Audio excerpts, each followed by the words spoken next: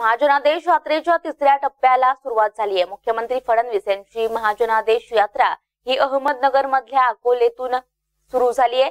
यावेळी बोलताना मुख्यमंत्र्यांनी विरोधकांच्या यात्रेवर टीका केली आहे। पाहूयात। यात्रेत आणि आपल्या यात्रेतला फरक काय आहे? आपल्या यात्रेला मैदान पुरत नाही आणि त्यांच्या यात्रेमध्ये मंगल कार्यालय देखील भरत नाही। हा फरक खरं म्हणजे दोन यात्रांमध्ये आहे।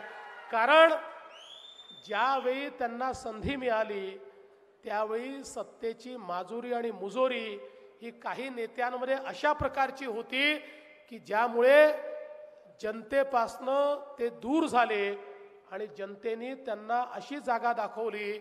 आता पुढचे 25 वर्ष जनता मोदीजी आणि भारतीय जनता पक्षाला सोडायला तयार नाही आहे।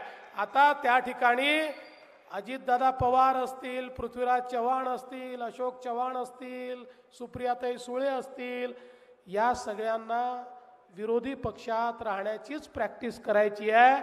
5 वर्ष 10 वर्ष 15 वर्ष जर जनतेमध्ये नीट राहिले तर कदाचित विरोधी पक्षनेते निवडून येण्या एवढे सदस्य त्यांचे निवडून येतील। नाहीतर आज लोकसभेमध्ये विरोधी पक्षनेता निवडून येण्या एवढे देखील सदस्य जनतेने त्यांचे ठेवलेले नाहीत।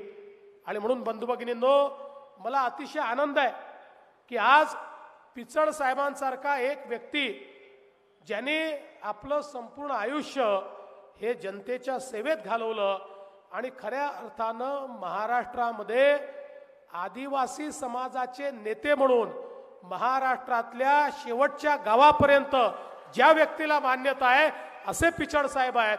ते पिचड साहेब आज भारतीय जनता पक्षासोबत आहेत। आणि वैभवला तर मी गेले 5 वर्ष महाराष्ट्राच्या विधानसभेत पाहतोय।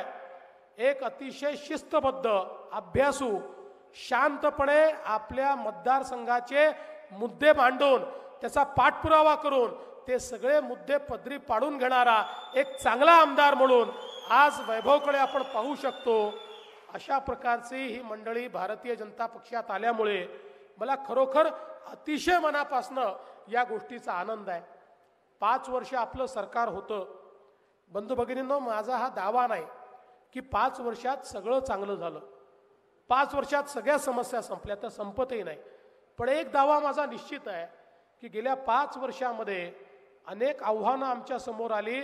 प्रत्येक आव्हानाचा सामना आम्ही सकारात्मकतेनं केला।